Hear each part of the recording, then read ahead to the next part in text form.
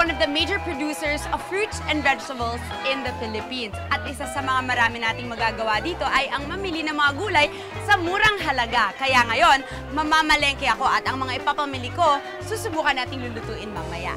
Taralets!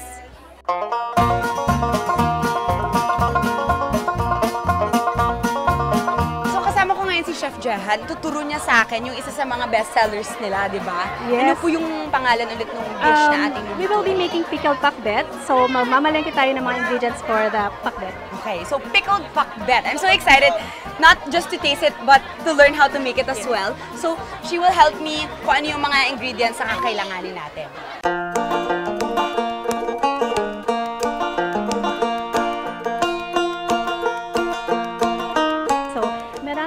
Yung mga maliit na talong, maliit na okra, and we love it small, no? This is talong? Yes, no? Cute, no? Baby so talong. So we're gonna buy some and put it in our pickled pakbet. Okay. And then also so we have young okra. Young okra. And also very young ampalaya. Ampalaya. It's so small. We love the smaller varieties, no? Akala ko iisipin mo kapag ganito kaliit para ibig sabihin hindi pa siya pwede kainin, pero the variety is really small. It doesn't grow big. So talagang ganyan lang siya kaliit. Ay, talagang ganito na. Ibang klase. Okay, so we have also a unique vegetable here. Ito yung dahon ng singkamas. No? Turnip. We don't usually eat this in Manila. Yung singkamas lang kinakain, but the leaves and the tops are edible.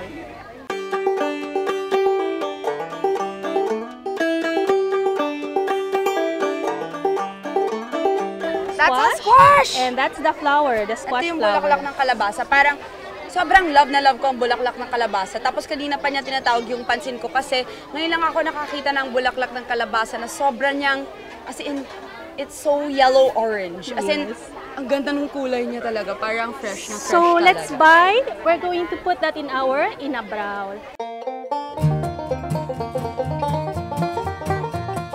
At kuha na rin tayo ng mga talong at ampalaya for our pakbet. Kagudwa kilo. 2 kilo. No, kagudwa means half. Kagudwa is half Kala kilo, ko naintindihan ko siya.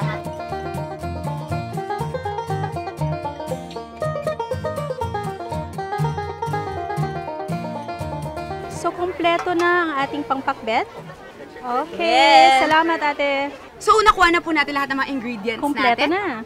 80 to 100 pesos lang yung nagastos namin. Pero more than one dish na yung magagawa namin. Makakagawa kami ng pako salad, pinakbet, at matututo ako ng panibagong recipe ang inabraw. Inabraw. It's an Ilocano vegetable stew. Vegetable stew. And I'm really excited kasi dalawang paborito ko. Tapos may dadagdag na naman siguro sa listahan ko. Kaya, taralets! Taralets!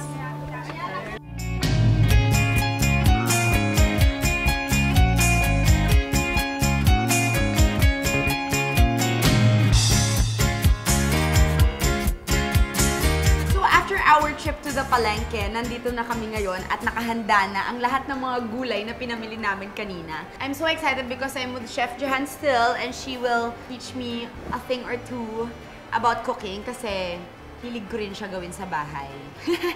So first, I'll teach you how to make our very famous inabraw. It's actually a vegetable stew with a fish broth. So, ang una natin gagawin is to make a flavorful fish broth. Ito, Andi, ang tawag namin dito ay sagpaw. Sagpaw because it will flavor the broth. So it's a way of... Yes, it could be anything like inihaw na tilapia or sometimes giniling na baka. But this time, we're going to use yung very common, which is the pritong tilapia. Pritong tilapia. For inabraw, the common thing to do is to really pre-cook the fish. Either you grill it o iprito mo siya, no? So this one, this is the more common one, no? So fried fish. Okay. And then, you can add also, Andi, yung aming bagoong isda. Bagoong isda! This is my... Oh my gosh. I love Nueva Vizcaya. So this fish broth needs to boil pa some more para lalong lumasa yung mga ingredients in the broth itself. And then after that, we'll be adding yung vegetable na pinakamatagal maluto.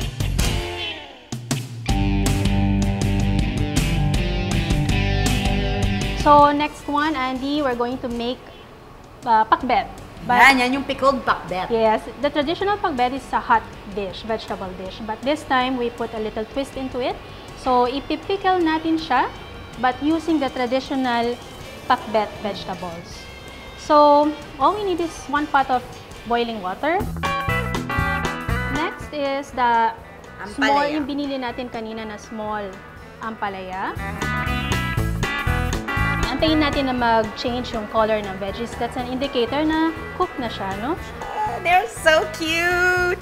I'm excited to bring home all of these vegetables. This one is not spicy, no? You can get the flavor of the chili, but hindi siya maanghang. Just put it in there. And the last one to go is yung sigarilyas. Okay? Kasi this is the easiest to cook.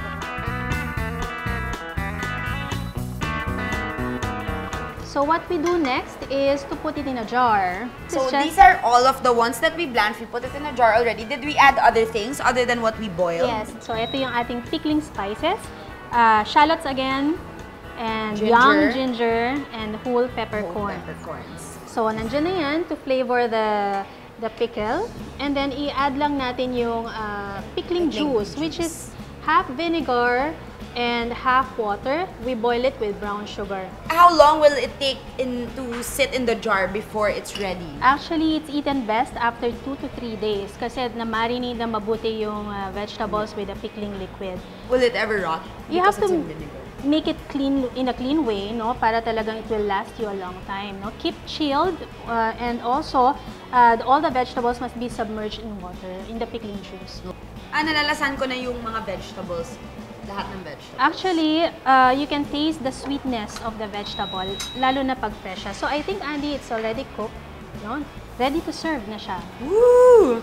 Yay, so it's done! Plate, no? Make a plate.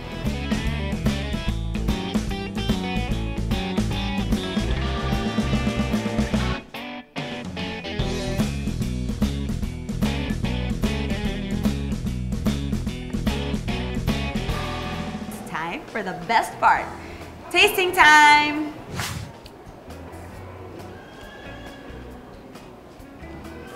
You know, Chef, bukod sa paborito ko siya at saka interesting yung recipe, the really nice thing about it is that as I bite onto it and chew, nararamdaman ko kung gaano ka-fresh yung mga gulay na kinakain ko. As in, sobrang nakakadagdag siya sa sarap kasi fresh na fresh. Okay, next I will try this. Inabraw. Sobrang sarap niya. As in, I could eat this every day. Very light and clean ang taste niya. Just the sweetness of the vegetables at saka yung flavor ng fish. And that's it.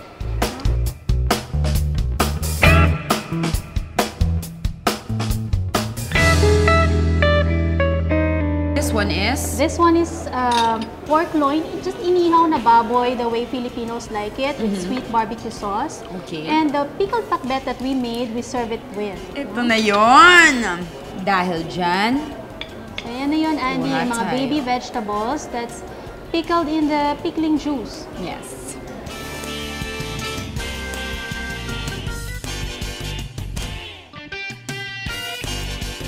I really love it. It's really good. I really love the marinade that you put. The marinade is made in-house, no? Hindi yan artificial na bought in jars, no?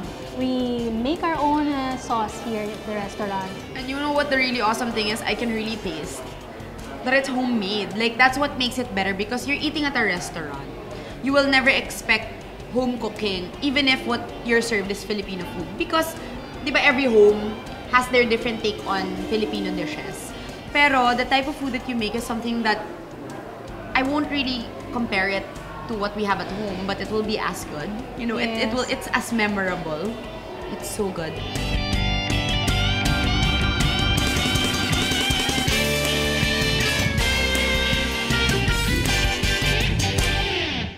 Of course, I really encourage everybody, especially yung never pa nakapunta ng Nueva Vizcaya at talagang naku-curious sa mag-try ng Vizcayano cuisine. na pumunta kayo dito at subukan nyo ang Mrs. Baker. Pero bukod dyan, sana naman, Mrs. Baker, pumunta ka na rin sa Manila, sa Baler, sa Siargao, sa Cebu, sa Davao.